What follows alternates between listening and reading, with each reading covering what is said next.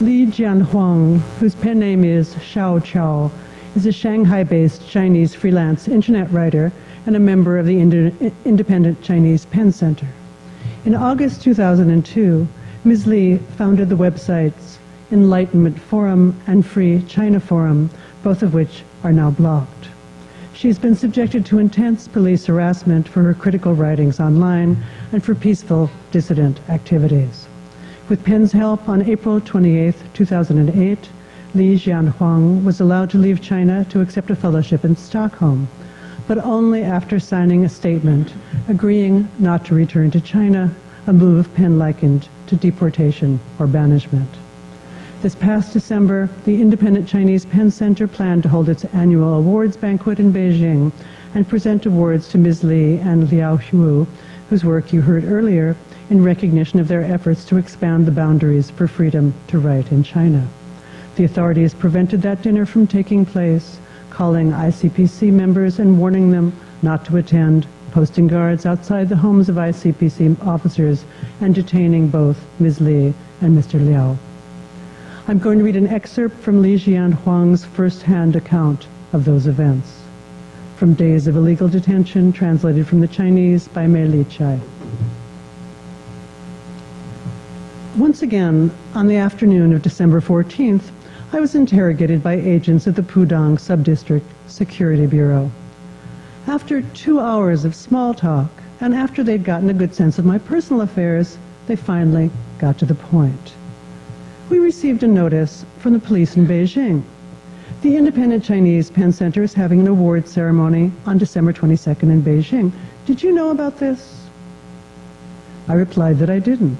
I said I'd heard that the board of directors were talking about such a thing, but I didn't know about a time frame, nor had anyone told me, nor had anyone invited me to participate. It looks like you know more than I do. They acted as though they didn't believe me and said if it were true that no one had notified me, that was for the best.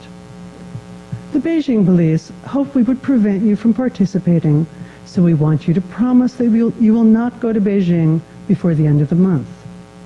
I replied, I'm a law-abiding citizen. If the law forbids something, I will certainly obey. I then suggested if, after their investigation, they discover that the PEN meeting is against the law, I would like the Shanghai Public Security Bureau of the Pudong Subdistrict Security Bureau to please issue an official statement explaining, quote, following an investigation by the Public Security Bureau, the Independent Pen Awards meeting of December 22nd in Beijing is against the law. So we have suggested to Li Jianhuang that she cannot participate. I told them that if they would write this notice, I would certainly not go. So then if my friends in Beijing did invite me, I would have a reason to refuse them, I explained. The head of the security team, Director Huang, smiled awkwardly and said, not all things require an official document. Then he repeated the same old line I'd heard before. We hope that you do not go out of concern for you. We don't want you to be influenced by bad people.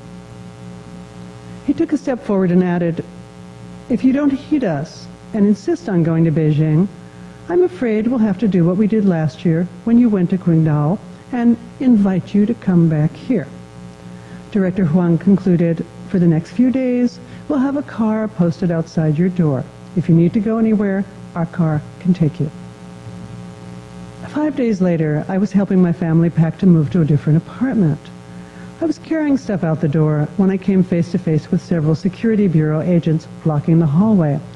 They told my father they wanted to put me into a government guest house for a few days in order to conduct an investigation for our benefit. I was then indeed detained as the government's guest in room 336 of a local chain hotel. They added 2 cots to the room, and in the evening, 2 female police officers slept in my room. The next day, Director Huang moved us upstairs to a business suite. After changing rooms, Director Huang wanted to talk to me. He again asked me not to publish anti-government or anti-party articles on the web. He said, if I promised not to publish these articles ever again, if I did not associate with friends I'd made on the internet anymore, and if I found a good job and lived peacefully, they could consider letting me live a normal life. They could even help me find a job. If I didn't agree to these conditions, my family would have no peace. I said, I don't need you to help me find a job. I need you to give me back my freedom and also guarantee that from now on you won't violate or limit my freedom. For the next 3 days, there were 4 to 6 national security agents and an assistant public security bureau watching me at all times. It rained continuously, and only the outer room in the suite had a window. The inner room had none. The air became stale. The light was dim. I lost all sense of time. Finally, on the afternoon of the 23rd, Director Huang again visited and said he'd interact with me a little before sending me home. I said, I've grown accustomed to this place. The food's good. I don't have to worry about cooking. With patience, one could live here for the rest of one's life. However, I still wanted him to explain to me this unlawful arrest. And I said, I reserve the right to sue you in the future. Director Huang slipped away, leaving 1 man and 1 woman from the police as well as 2 guards from national security. They said the boss had said they could send me home at 9 p.m. After dinner, they waited until exactly 9 before they let me go downstairs. They checked us out at the front desk, and I walked out of the hotel's big gate, finally breathing fresh air. I asked the 2 national security agents, am I free now? If I'm free, I don't need you to take me home. I'd like to walk outside. I can call a taxi and go home by myself. However, they said that the boss had called my family and insisted that the security agent's job wouldn't be done until they brought me home. I didn't want them to get into trouble. I just didn't want to get into their car. They drove me to my family's new apartment and insisted on accompanying me to the front door. I didn't allow them inside. I'm here now, I said. Please go back. Then I closed the door. Thank you.